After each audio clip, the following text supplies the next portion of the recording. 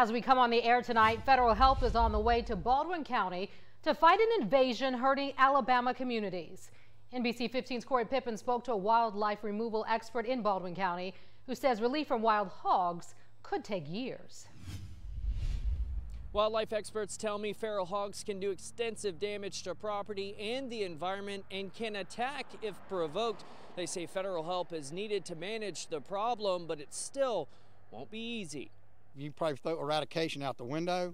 We're at the management point. J.J. McCool is a biologist and owner of the animal control business Wildlife Solutions in Fairhope. He says these rifles, decked out with noise suppressors and thermal imaging, and the vehicle you see here, We'll pull into a field and we'll be watching the field, and we just climb up and use this for a stand. Are just a few of the tools he and his crew use to either trap and remove or kill wild hogs, causing property and environmental damage throughout our area. And the need is only growing. We get a lot of calls now in areas that I would have never thought would gotten wild hogs, golf courses, neighborhoods. Tonight, the U.S. Department of Agriculture is stepping up to help through a new program, devoting more than $3.5 million to combat the feral hog population in Alabama, focusing specifically on 6 counties, Baldwin included. Their reproductive rate is incredible. They don't have enough natural predators, so they're pretty well unchecked. The USDA will provide full-time technicians to work with landowners to remove feral pigs.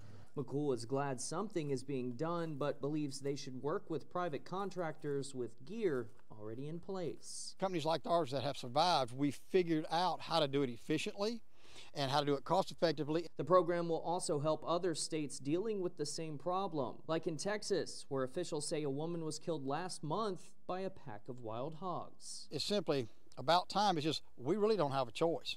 It's one of those things we've got to get a handle on. The program is expected to last for 3 years, and McCool says it will likely take years to make any dent in the number of wild hogs. In Baldwin County tonight, I'm Corey Pippen, NBC 15 News.